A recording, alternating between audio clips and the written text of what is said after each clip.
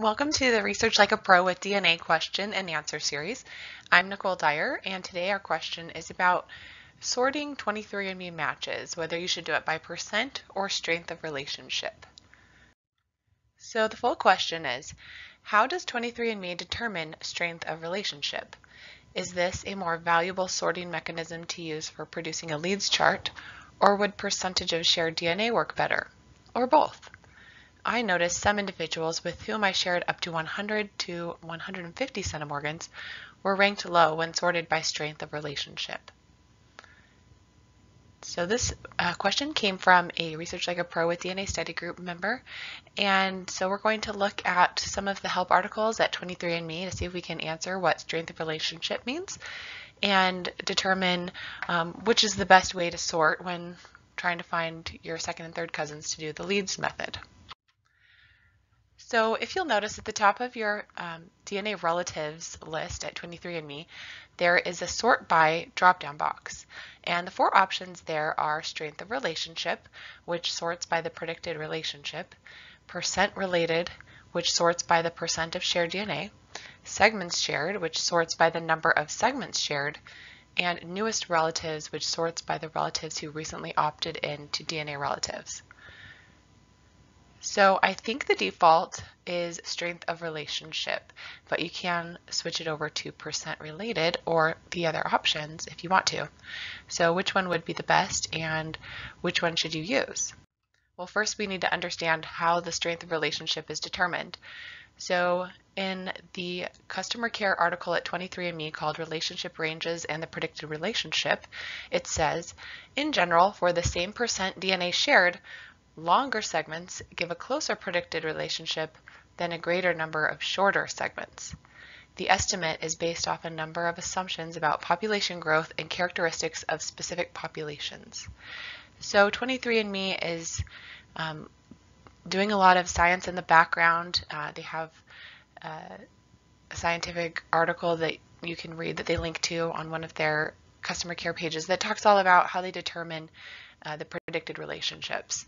And so this strength of relationship sorting option is just putting everything in order by relationship that they have predicted based on the percent of DNA shared and longer segments, because they have said that longer segments give a closer predicted relationship than a greater number of shorter segments. So if they predict that somebody's a first cousin, they'll put all the first cousins first, and then if they predict that they're a second cousin, they'll list those next, and then the third cousins and fourth cousins and so forth. So that's how it would be ordered if you sort and order it by the strength of relationship. One thing I noticed is when I sorted by percent of DNA shared, all of a sudden the relationships were kind of mixed up. So sometimes there would be like a third cousin and then a fourth cousin and then a third cousin and then a fourth cousin, because they're looking at those segment lengths to determine if somebody's closer. So the strength of relationship, like we learned, it looks at both percent and the length of DNA segments. And so if there are a lot of small segments shared between you and another individual, that's not as close of a relationship.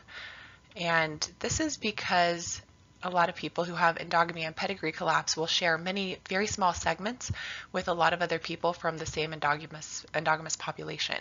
And this doesn't indicate that they have recent common shared ancestors, but that they are from a similar population, from the same population, and all of the people within that population all share a lot of small segments because they've been intermarrying for several hundred years.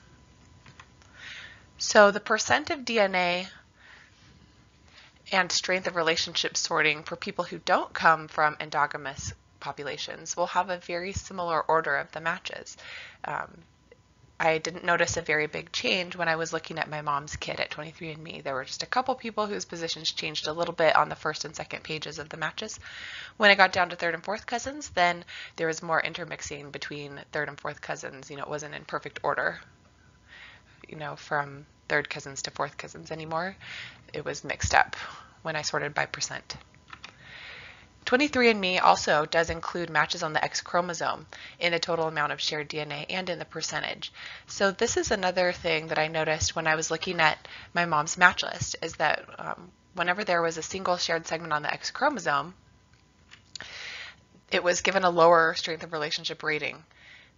So if there was somebody right next to that person who shared the same percent of DNA, the single segment match on the X chromosome was predicted as a fourth cousin, whereas somebody who shared equal amount of percent of DNA on the autosomal chromosomes, they were given a third cousin relationship rating.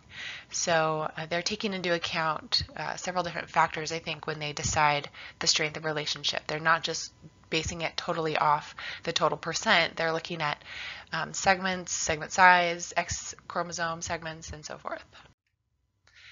Now, how does this apply to selecting matches for the Leeds method?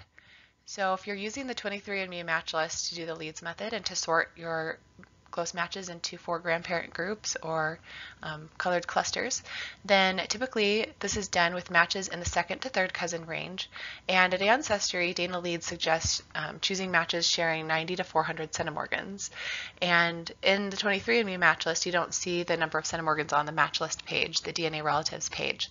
Instead, you see the percent of shared DNA, or you can also just focus on the strength of relationship, which is also shown on the match list page. So if you want to, you could take the 90 to 400 centimorgans and convert that into percent, which would be about 1.21% of shared DNA, which is about 90 centimorgans, and 400 would be about 5.38% of shared DNA.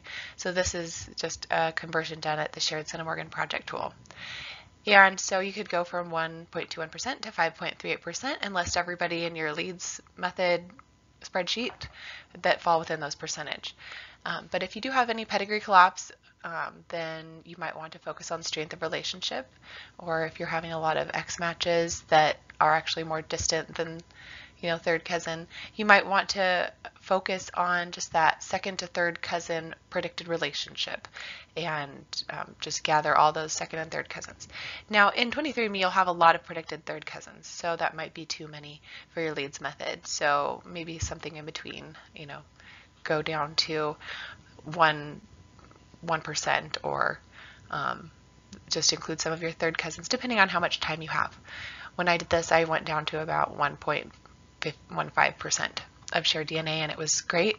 You can see my example here on the screen. I was able to figure out who the clusters were mostly by people I'd identified in the past and some new people who I messaged, and they sent me messages back, and I was able to figure out, the blue one was the Creer-Peterson side of my mom's family, and then there was the Schultz-Royston side was orange, and I sent some messages and found out that this purple group was the Harris-Welch side. Our takeaways for this question and answer video are that sorting 23andMe matches by strength of relationship is very helpful for match lists where endogamy and pedigree collapse is making distant matches seem closer. But for everyone else, the matches that are included in a Leeds method analysis will be very similar, whether you sort the match list by percentage of shared DNA or strength of relationship. So it's up to you, and you can really include as many matches in your Leeds method analysis as you feel like working on. But you don't need to go all the way down to the bottom of your match list to do your Leeds method. About 1.2% of shared DNA is a good place to go to, or third cousins.